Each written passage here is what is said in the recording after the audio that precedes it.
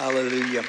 Well, we've been looking at the tabernacle. How many of you have been with us the last several weeks with the tabernacle? How many of this is maybe your first experience? You don't have to hold up your hand. That's embarrassing. I don't want to do that. But we've been looking at the tabernacle and the symbolism of the tabernacle.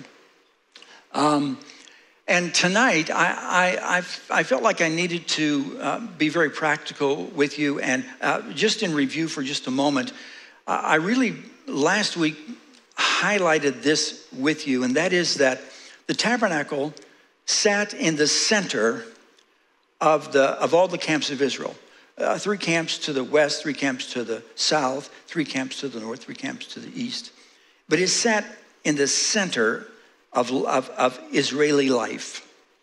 And I made this statement that Christ needs to be the center of your life, the core of your being. And I thought to myself, I need to maybe make that more practical.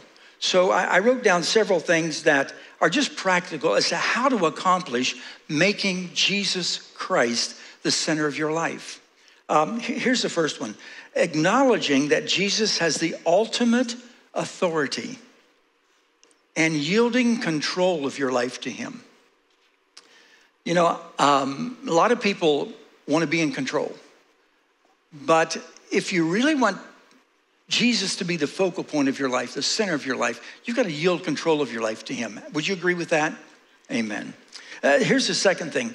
Consult him in prayer about every decision throughout the day. I really mean that. Now, there are certain things you don't have to pray about. You don't have to pray about whether you get up and get ready to go to work in the morning. You don't have to pray about that. You need to go to work, right? But there are a lot of decisions that we make in life that we don't pray about. And then what we do is after we make those decisions and are in the process of living out those decisions, we say, oh God, please bless that. Wouldn't it be better? I'm just asking, wouldn't it be better if we ask God's direction?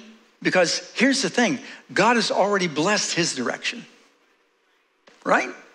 So it would be better if we would ask his direction, what he desires, before we make those decisions. So pray about that. Here's the third thing. Make this decision up front in your family. Many of you are husbands and wives, you have children, some of you have grandchildren. Make this decision. As for me and my house, we're going to serve the Lord. Make that decision.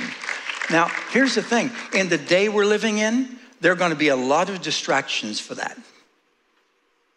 A lot of distractions. But you've got to make up your mind. We're going to serve the Lord. The reason that Daniel was so successful in Babylon, if you read the story of the book of Daniel, the reason he was so successful in Babylon was because when he was a young boy, he made up his mind he was going to serve the Lord. You read it. It's in the first chapter of Daniel. Make up your mind. As for me and my house, that's just some practical things. We're going to serve the Lord. Number 4, ask yourself this question. What would Jesus do? What would Jesus say? How would Jesus respond? When that car cuts you off in traffic, how would Jesus respond? I just feel conviction right now. Because we respond in such a humanistic way. Because we're almost expected to respond in a humanistic way. But how would Jesus respond? I want to encourage you, I mentioned last week, encourage you to get online or order a book called In His Steps. I read that book every year. Every year I read that book. It's just a little book. It doesn't take real long to read it, but I read it every year. In His Steps by Charles Sheldon. It's about a congregation that for a year, a pastor asked his congregation to not make one decision without asking this question. What would Jesus do? That's where we get our little bracelets. You know, we wear those little bracelets. What would Jesus do? And then we do what we want to do. Yeah, so what would Jesus do? Here's number 5. Realize that you carry the glory and the presence of God. You are an image bearer. You are a sanctuary for the Holy Spirit. You are the glory of God. Realize that. You carry his presence wherever you go, wherever you go. Sometimes I'm because not because people know I'm a pastor, but sometimes I go into places and people will say, hey, we shouldn't say that around him. Well, good. I'm glad. Don't say that around me. Don't take those words around me. Don't do that. Because I sense that there's something. They sense there's something different. And we shouldn't shy away from that. We shouldn't shy away from that. I used to go to family reunions, and may I just say, a lot of my family are heathens. I say that online because they know they're heathens, and they need to get saved. I hope you're listening. Really, I'm serious. And I used to go to family reunions, and I would walk up to a conversation, it would go,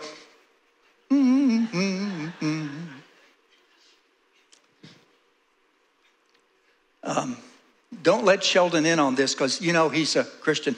Good, I'm glad you recognize that. Good, I'm glad I stopped that conversation. So you carry the very presence of God. So just some practical things about making Jesus Christ the center of your life. And then the second thing I want to say in reference to our review from last week is this, is that allow Christ to lead you. Allow him to lead you. Follow the Lord. Follow the Lord. When Jesus was walking this earth, here was his invitation to people. Follow me. Follow me. Now, there's nothing wrong with this, but he did not say, do you want to be with me? Bow your heads and close your eyes. Pray this prayer with me. He didn't do that. He just looked at him and said, you want to be with me? Follow me. Follow me. And here's the thing that we neglect sometimes is that we're not looking for converts. We're looking for disciples. Go into all the world and make disciples of every nation.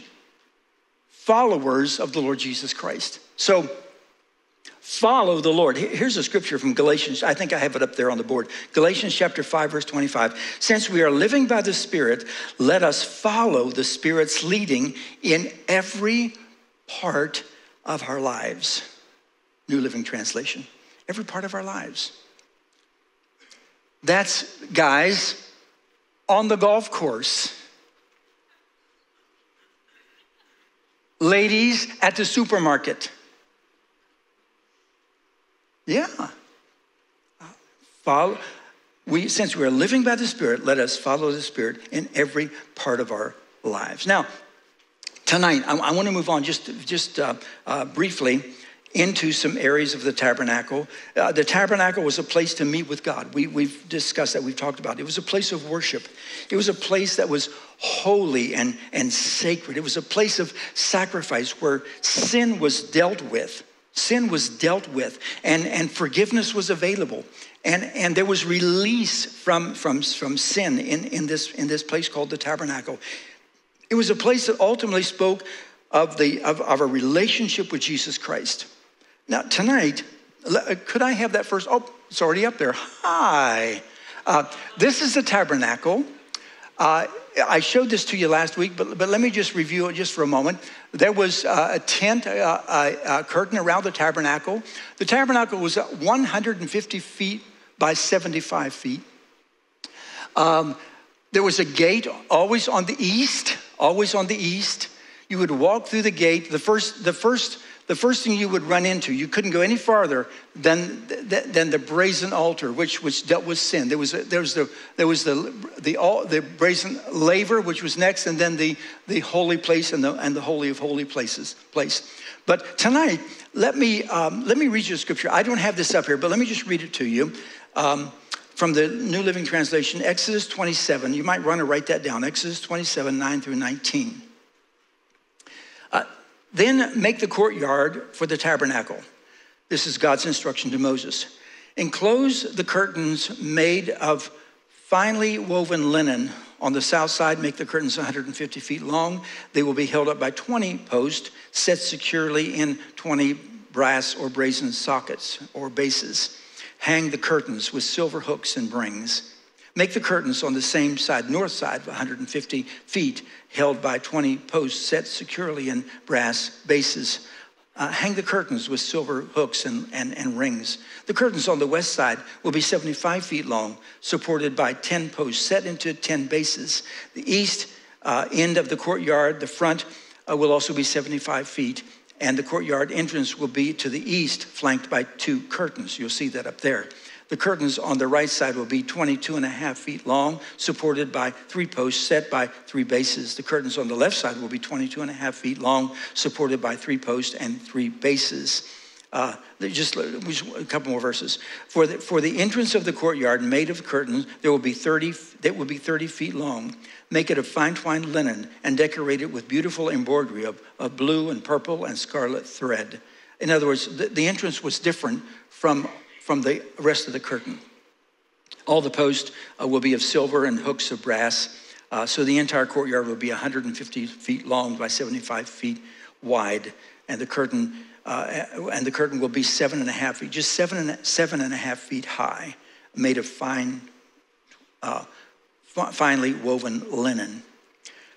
So tonight, let me talk to you about the stark difference between the outside of the tabernacle and as they approached the tabernacle, what they saw. The Israelites' tents were made of goat hair. Most believe that the tents were probably of a darker color. And that's what the Israelites lived in. They lived in tents. They surrounded the tabernacle. But the tabernacle was different in that the curtain was made of finely woven white linen. White linen. And why was that? Why is there such a stark difference between where Israel lived and where they worshiped? It was because God wanted us to see that there's a marked separation between the world and the kingdom. Between the world and the kingdom. The white linen spoke of the pure righteousness of God. Only available, we know this, through salvation. So this evening, can I speak to you just for a moment about what righteousness really is? Because that's what Israel saw when they looked at this presence of God, this place of worship, this place that housed God's glory. They saw a white curtain surrounding, and it spoke, again, say that clearly, of righteousness. Now, what is righteousness? Well, let me define righteousness for you. Righteousness is a state of moral correctness. It is uprightness. Let me say it this way. It's being in right relationship with God, okay? Let me say it another way. It's being accepted by God. It's being accepted by God.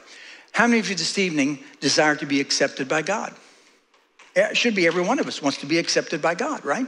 So what is this thing called righteousness? And with that in mind, let me read you a scripture. Isaiah chapter 64, verses 6 and 7. We are all infected. We're all infected and impure with sin. When we display our unrighteous deeds, they are nothing but filthy rags. Wow, that's kind of in your face, isn't it? We are all. Paul follows that up with Romans chapter 3. Here's what it says. As the scripture says, there's none righteous. There's none righteous, not even one. No one is truly wise. No one is seeking God. All have turned away. All have become useless. No, not one good. Not one single righteous person. None. And wasn't that our state before we came to Christ? We were unrighteous. So how do we acquire righteousness? Well, here's what a lot of people believe. If I can just clean up my act, if I can just get my life right, if I can just quit doing this and start doing that, if I can just overcome this and work with that, I'll surely inherit righteousness. No. There are people who live better by accident than some of you live by purpose. And that's the truth. So that doesn't get it. The distinction between a child of God and a person of the world is this. And I'm just read it to you. We've placed our trust in the shed blood of Jesus Christ and nothing else. And I know you'd agree with that. Wouldn't you agree with that? That's what makes us righteous. And here's the verse. If we confess with our mouth the Lord Jesus Christ and believe in our heart that God that raised him from the dead, we'll be saved. For with the heart, one believes unto righteousness, right? And with the mouth, confession is made unto salvation. That's Romans chapter 10, verses 9 through 10. Now, the Apostle Paul, when he wrote that, was really helping us to understand that when we confess with our mouth, believe in our heart, God declares us righteous. Why? I wonder why he said this. When you confess with your mouth and believe in your heart that God that raised him from the dead. Why didn't he say, if you confess with your mouth and believe in your heart that he died on the cross for you? Why did he say, believe in your heart that God has raised him from the dead? Why didn't he say, confess with your mouth and believe in your heart that Jesus performed miracle after miracle after miracle? Didn't say that. He said, believe in your heart that God has raised him from the dead, because the resurrection, this is a good point.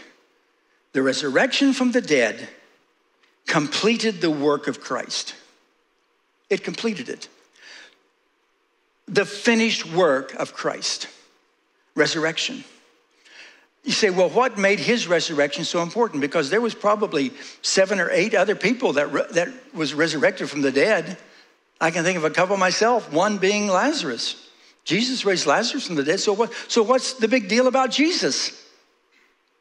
Well, every other person that was raised from the dead would die again. Jesus was the only one that was raised from the dead by God the Father that would never die again. Boy, that'll make a Baptist into a Pentecostal right there. Really, I'm telling you, Jesus was the only one that will never die again. And because he lives, guess what? We live. We live. Hallelujah. Now, here's the thing. If we confess with our mouth, Lord Jesus Christ, confession is made unto salvation. Believing in your heart that God has raised him from the dead. There's something about, let me read it to you. For with the heart one believes unto righteousness, and with the mouth confession is made unto salvation. Let me just make an observation. Purely an observation. Righteousness is declared over you when you believe.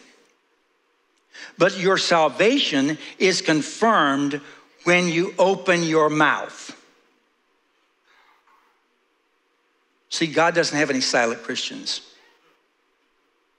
Well, maybe they won't know. God doesn't have any silent Christians. Neither does he have any grandchildren.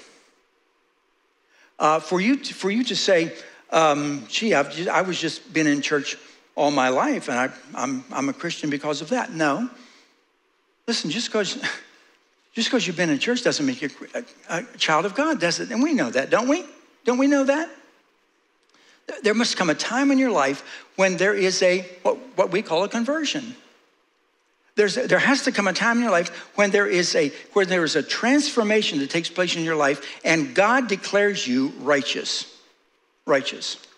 Now, to be quite honest with you, there's a lot of religious organizations, a lot of religious institutions that would tell you that in order to be righteous, you've got to do this. And the whole reason for writing the book of Galatians is the Apostle Paul said, once you started in grace and faith, now you've come back to the law. You're so foolish. You're so foolish. Why do you do that? So we know that we're not saved by works. We're saved by grace. I so appreciate that song. They didn't even know my message tonight, and they sang that song, Amazing Grace, how sweet the sound, saved a wretch like me. I once was lost. My chains are gone. I've been set free. We are saved not by works. But listen to me. Here's the afterthought. Here's the thought I want to convey to you. So many of us are saved by grace, but we live our Christian lives based on works. You can't mix Old and New Testament. Let me let that sink in for a minute. We are saved under the new covenant, and then we revert back to the old covenant when we live our Christian life. How do I know that? Because that was my experience. Can I just share with you just for a moment? I was raised in a Christian home. My father was a pastor. And we were raised to perform. Do you understand what I'm saying by that? We were raised to perform like Christians. My dad said, I remember him saying this, you can't do that, you can't do that, you can't do that, you can't do that. Because what would other people think? If you're living your Christian life based upon what other people think, you are living in works. Boy, is it quiet in here. Is it just me, or did all of you leave, or did you go some? Yeah, it's true. We know that we're saved by grace. We cannot be saved by works. We know that. But we live our lives based upon, if I do good, God's gonna like me. Can I tell you this tonight? And this is not preaching, but let me just tell you this tonight. God smiles at you consistently all day long. Wait a minute. God didn't see what I just did. Oh, yes, he did. He saw that. And he still smiles at you because righteousness has been imparted to you. Don't live your life based upon what you can do for God.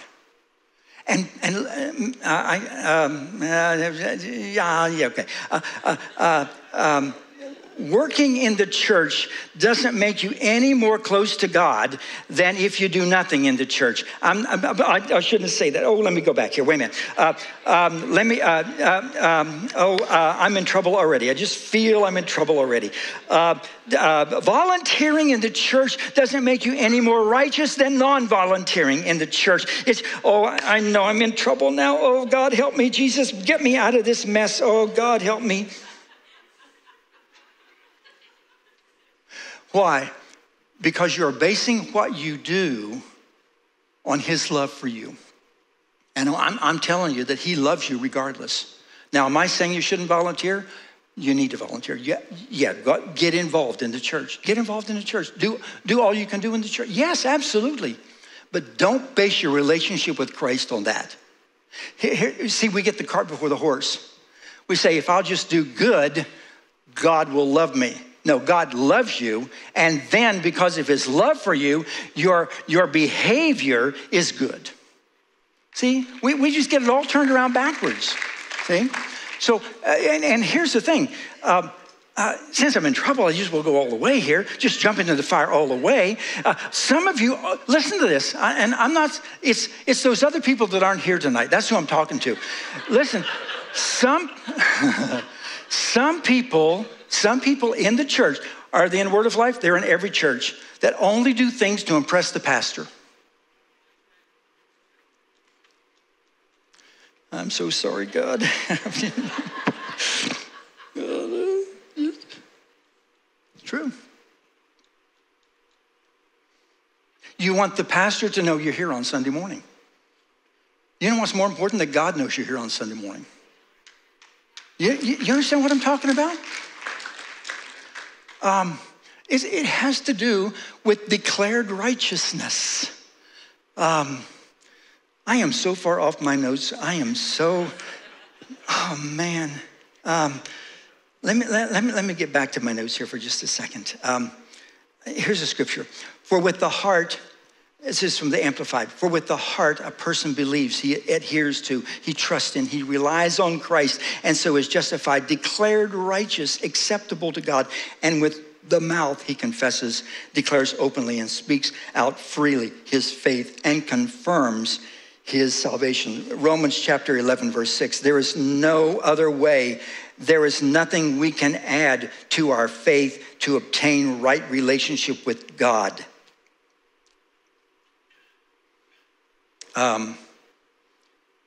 I came from a tradition that I had to dress right, I had to act right, and if I didn't, it was implied that God didn't like me. And I am just so appalled at that. You know, I'll be honest with you, I've changed my theologies so much. I'll be honest with you, my theology is always changing. But I used to believe that. I sat in a movie theater. This is the absolute truth. I sat in a movie theater one evening, and I was probably a junior in high school, and I watched West Side Story. Remember that West Side Story? I watched West Side Story, and I sat there in that movie theater praying that Jesus would not come back. Because I felt in my heart, if Jesus came back and I was sitting in that movie theater, I wouldn't go in the rapture. You know what that is? That's bondage. Bondage. I didn't know that God declared me righteous. By the way, I enjoyed the movie, but I sat there and prayed the whole thing. And when it was over, I actually ran out of the theater. I was just a junior in high school. I can't remember what I did yesterday, but I can remember that. Isn't that amazing? Because we live under such bondage. And we place that on ourselves. Here's what Andrew Womack says. It's commonly thought that our actions are the determining factor in God's judgment of our righteousness. That's not true, he says. There's a relationship between our actions and the right standing with God, and I agree with that. But right relationship with God produces those actions, not the other way around. That is to say that we are not made righteous by what we do. Religion has preached to us that if we can clean up our actions, our heart will also be cleaned up. And that's just not true. It is not our actions that make us acceptable to God, the Father. It's our trust in Jesus that imparts the righteousness of Jesus into our born-again spirit and makes us right in right standing with God. We receive salvation by putting total faith in Christ and forgiveness of our sins. But he says, but then many of us believing that the Lord still relates to them on the basis of their works, after that, enter into a works mentality. He said, we shouldn't do that. Failure to understand this truth, listen to this, failure to understand this truth is the root of all guilt and condemnation. Because we're never good enough. I never thought I was good enough. So I made trips to the altar time after time after time after time after time. I got saved 1,000,000 times. Oh God, please forgive me. Now, there's nothing wrong with praying to God for forgiveness. But how many of you know, when you're declared righteous, you're declared righteous. And God loves you. Another scripture here, and we'll move on. Titus chapter 3, verse 5. Here's what it says. He saved us, not because of the righteous things we have done, but because of his mercy. He washed away our sins, giving us a new birth and a new life through the Holy Spirit. Man, yeah, I'll clap my hands for that too. That's a good one. That's a good verse. Hallelujah. Praise God. Amen. Well, when Israel looked at the curtain, they understood the righteousness and the holiness of God. And to gain access to this righteousness. There was one gate. There wasn't two gates, there was one gate. And it always stood on the east side. It was always pointed east. So Israel had to go west when they entered the gate. But that gate was different. Do you see the difference between the white linen and the gate? The gate was of white linen, but it had embroidery on it. It had embroidery of blue and purple and scarlet. And that really represents the Gospels of Christ, Matthew, Mark, Luke, and John. There was the blue. It was typical and symbolic of that heavenly, glorious nature of God. And really, the gospel writer that talks about the glorious nature of God was John. When you read the book of John, you'll see so much about God's glory and his relationship with the Father. It talks about that heavenly wonder of Jesus. The purple represents the kingliness of Jesus. And Matthew is the gospel that really relates to us that kingly nature of Christ. Scarlet represents the obedient servant, the dying servant. And Mark helps us to understand that the obedient dying servant in the Lord Jesus Christ. And white, of course, represents the perfect man. And Luke does a phenomenal job in relating that to us. But there was one gate. Whether you were rich, whether you were poor, whether you were young, whether you were old, whether you were a priest, whether you were a king, it didn't matter. You all had to come through the same gate. You all had to come through the same gate. Here's what, just a couple of scriptures. I don't have them up there, but I'll just give them to you. John 14:6. Jesus said, I am the way, the truth, and the life. Acts chapter 4, verse 12. There is no other name given under heaven among men whereby we must be saved. John chapter 10, verse 9. Yes, I am the gate, Jesus said. Those who come in and through me will be saved. They will come and go freely and find good pasture. John chapter 10, verse 7. I am the door. By me, if any man enter in, he shall be saved and shall go in and out and find pasture. John chapter 10, verse 1. Verily, verily, I say unto you, he that enters not by the door into the sheepfold, but climbs up another way, the same is a thief and a robber. One gate, and that gate is salvation. That gate is a born-again relationship with Jesus Christ. There is no other way to attain righteousness. There's no other way. You can't be good enough to inherit God's righteousness. You can't do it. It's impossible. The only way is to come through the gate. And when you come through the gate, the very first thing you encounter is the brazen altar.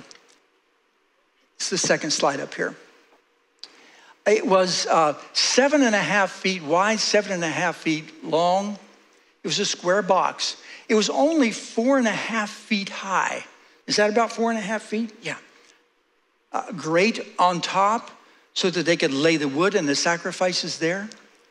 But picture in your mind what went on when an Israelite would come through that gate. He would come and line up, because there was always a line, with his animal in tow in his hands, whether it was a sheep or a goat or an ox or whatever it was. He would bring that animal and wait his turn to approach the altar.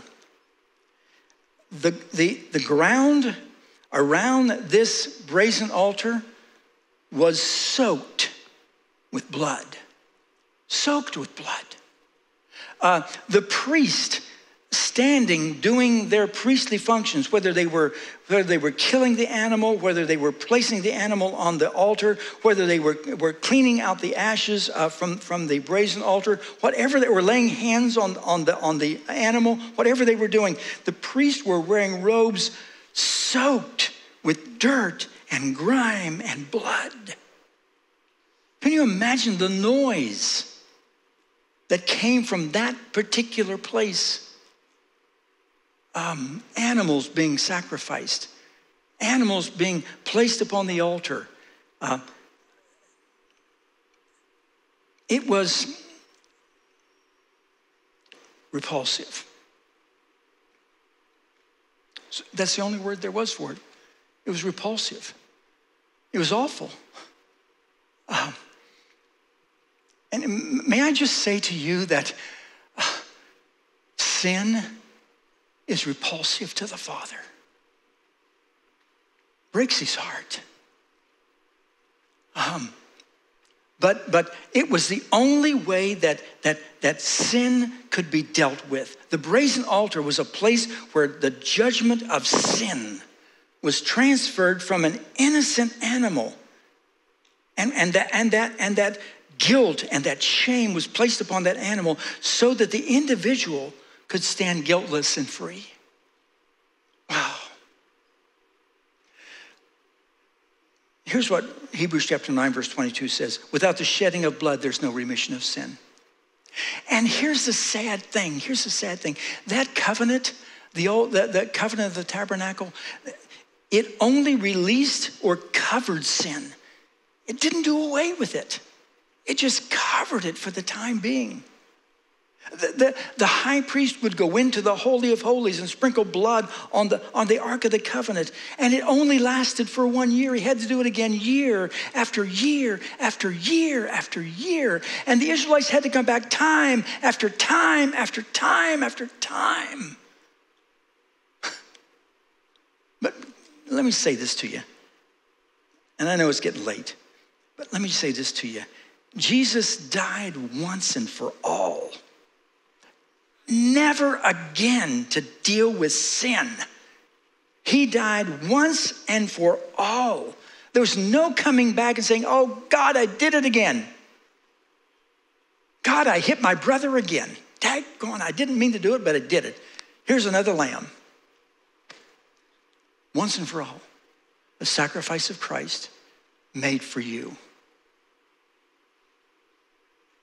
Was it repulsive? Yeah. Was it terrible? Yeah. I mean, I'm not going into all that. We've talked about that before. Christ was beaten beyond recognition. The book of Isaiah says he was beaten beyond recognition, hung on a cross, displayed for people to see. Listen, these quaint little pictures of Jesus on the cross doesn't do any, no. We don't understand the awfulness of crucifixion. It was terrible, drenched in blood. And he did that for us, but he did it once for everyone. Done, finished. And when he said it is finished, let me tell you something, all of heaven rejoiced. It is finished. No more sacrifice, no more sacrifice, no more. Here's what John said. John said, behold the Lamb of God that does what? Covers up? No, the Lamb of God that takes away the sin of the world. It takes it away. And here's the thing. Here's the message, and I'll close. Here's the message I want you to hear tonight. And remind me, I stopped right there. Because next week we have praise and worship. Hallelujah. It's going to be a night of worship and glory and anointing, and praise God. It's going to be good. So come next week. Let me just tell you one more thing. You need to quit carrying around your sin. It was dealt with at the cross. You need to quit condemning yourself and saying, man, I am such a terrible person. Stop it. Stop it. You're the righteousness of God in Christ. Do you know what Jesus paid for you so that you could become righteous? It is an insult to the kingdom of God for you to walk around discouraged and depressed and feeling like I'm so unworthy. Stop it. Stop it. You're a child of God. Jesus paid the ultimate price so that you could be saved. So start acting like it. Start acting like it. You're a child of God. You know, I get so tired of this syndrome. I'm just a worm. Oh, please. Get over it.